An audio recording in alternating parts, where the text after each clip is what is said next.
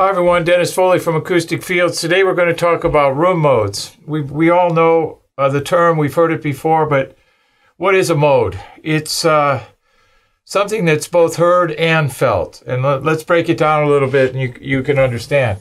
Modes are all about air excitation. You got molecular velocity. The air is moving because too much energy, too small of a space. Too long of a wave won't fit. So it expresses its discontent, if you will, through air movement, molecular velocity, getting things moving. So you have to keep that in mind, that a mode is just a bunch of energy that's not happy where it is physically, won't fit. So where do we have it? We have height, width, and length in all three of our axes that we work with in acoustic. The average bandwidth of most of these modes that we deal with in small room acoustics is 5 to 10 cycles. So you try to minimize the grouping of them, keep them less than 5. Helps with frequency response and definitely helps with treatment and cost. So most of these modes occur in small room acoustics in the frequency range from 20 cycles to 300 cycles. Why? We take a 300 wave, we take the speed of sound divided by 300. You can see that, what do we got, 3.5 feet? See, so plenty of distance for 3.5 foot wavelength to live in the room without causing any problems. So 20 cycle waves, completely different story, 50, 60 foot long energy. So we have to try to figure out how to deal with that too. So we have this range here. So what we have to realize is that low frequency is felt, and higher frequency, above 100 cycles, is, if you will, heard. So bone conductance is the methodology we use with low frequencies. Our skeletal systems are actually our ears.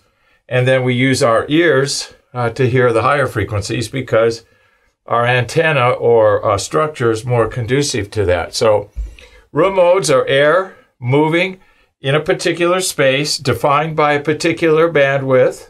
Okay, felt and both heard, and occurs, we have to realize where it occurs. So we have three axes in our room. We have ceiling to floor, we have sidewall to sidewall, and we have front wall to rear wall. You could say three sound fields, basically.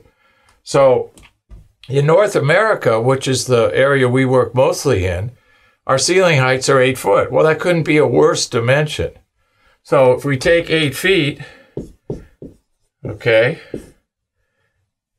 and divide it into this, we're going to get 1,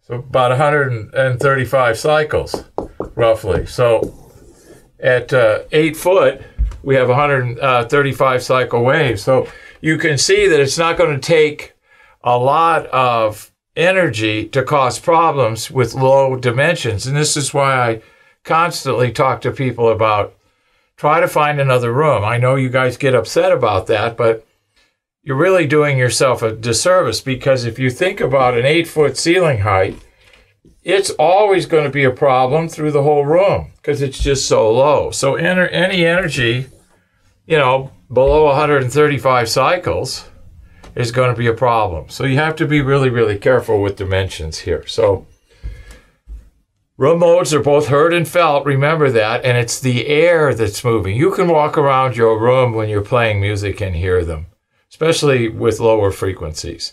You can feel them also. So study your room, study how it works, and then you'll understand more about all the science and acoustics that you have to go with to solve the problem.